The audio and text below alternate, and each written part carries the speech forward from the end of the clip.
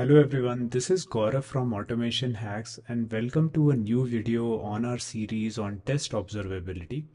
In this video, we are going to take a deep dive into how ReportPortal dashboards work and understand how can you create some good visualizations out of your data. So in the past, we have been running different tests. I've run mostly identity tests, but then there are some other kind of tests that are present in this repo as well. So you can go to readme.md and then run these different test suites few times so that you get like some failed tests and some passing tests and things like that. Now, a very key component when it comes to dashboards in ReportPortal are actually attributes that allow you to group the cases properly. So what do I mean by an attribute? So you can see if you come to like say reportportal.properties, you can see this rp.attributes, which is a set of key value separated by colon, and then every unique key value is separated by a semicolon. You can think of it as metadata that I want to attach to a given launch or a test suite. So say like by default, any sort of suite that runs in this repo, I want it to have this group of test infra. This could be say an overarching organization. I want to also tell what kind of test this is. So I'm saying this is a backend test type. I might anticipate to add like mobile or UI tests in the future. And what I can also do is pass this while running the test. So if I'm running these tests via the command line, I can also give the same hyphen rp.attributes, um, give a string in terms of like quotes, and then like separate these unique pairs. So you can see I'm repeating the same pair here because I want to make sure that these are passed. But additionally, I've also passed a team sort of attribute, which might be useful in case I want to aggregate data at a team level, right? So now let's come to the launches. You can see that there's a dashboard section and you can add a new dashboard. So say I want to just call, identity test health as a sort of dashboard that I want to create. This will give me a blank dashboard to work with. And now what I want to do is I want to first understand what is the status on identity tests, right? Say that is one test suite that I'm going to run every run by run. So when you click on add new widget, you have these many widgets available. Some of these widgets are useful for overarching sort of visualization. Some of them are very useful for a given launch.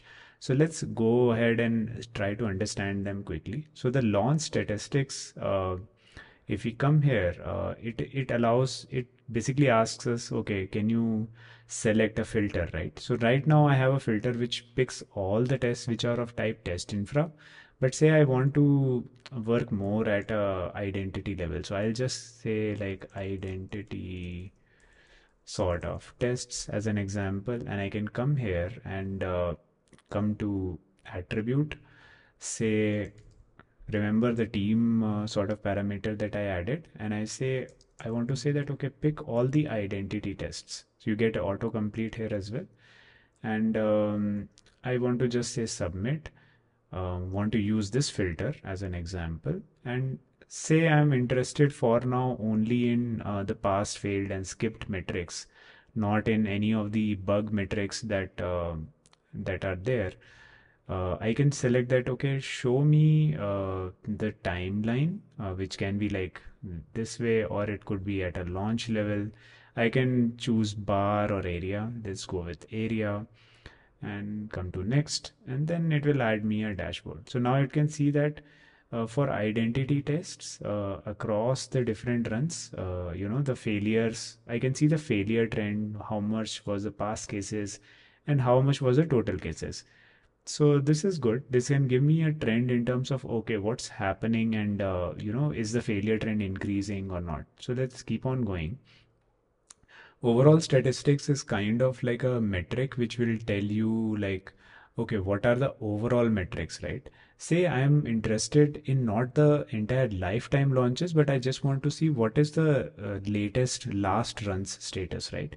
And give me like a donut view or a panel view, either way. So say I want to select this, again I unselect the bug related fields and go to next step, create the widget. So you can see tells me, okay, in the last run, 4 tests failed and 10 passed. So it gives me like sort of an idea on the latest launches. Say I want to understand like, okay, how much time are my tests taking, right? So I can say, again, say for the latest launch or all launches, say I want to understand like, okay, for all my launches, how are the duration? So you can see, okay, in the last launch, it got finished faster. Previously, it was taking a bit of time. So this can give you like some performance metrics on if your tests are slowing down and things like that. Um, now, like there are a bunch of other things as well. One of the most useful is like, can you show me all the failed cases, right? And the flaky cases. So there are a couple of things. I can see most failed and most popular cases as well. So let's come to most failed and say I want to say previous 30 sort of launches. I need to give a test suite here. So I need to give like, okay, I want to see this for identity tests, right? And I don't want to include before and after methods and come here. So you can now see that it will tell me what are the cases that are failing most often. So test delete and test create often fail. These are the ones where we introduce like, artificial sort of breakages. So you get some bit of analysis at a launch level. Now, this is not overarching sort of trend. It's more at a specific launch. So you might want to create specific dashboards which target a given test suite that you want to debug, right? Similarly, I can see a trend in terms of failed cases. So again, let's go with identity tests, try to see. So you can see the failure trend has picked up. So more tests started failing in the fourth launch. So this can give you like sort of a trend that you can try to understand, are things going well or are things going in a bad way, right? So you can compare how the behavior was across different launches. So I can say, okay, for identity, tell me how it was in the different launches. I can see the same kind of historical trend at pass failed, but more in like a bar chart view. And I can also see how many bugs were created and stuff like that. Now, you can keep on going and actually explore most of these widgets. So if I want to say understand how my tests are growing, I can select that, go for a timeline or a launch mode view, um, come here and then see, okay, for across the different days, how is the test looking like? How many cases were added, how many cases were reduced. And say I want now like some sort of a split. So I am currently focusing this on, say like, uh, like identity tests. But what if I want to take a step back and understand things more broadly? So I have this dashboard at test infra level, and what you can see is I have the capability to then do some aggregate kind of metrics as well, right? So what I can possibly do is like I have this component health check and component health check table view. So let's understand this. So say I want to, pick all the cases at a test infra group level, but what I want is like give me statistics that are at a team level, right? So I can actually come here and I can say, all right, use the team attribute on the sort of columns, right? I can say, okay, what is the minimum passing rate for a component? I can again select show me for the latest launches or all the launches. I can add more dimensions as well and come to next and then add, let that table view kick in. It will take us little bit of time. I can also do component health check, do pretty much the same thing quickly. So I'll say team, go to next.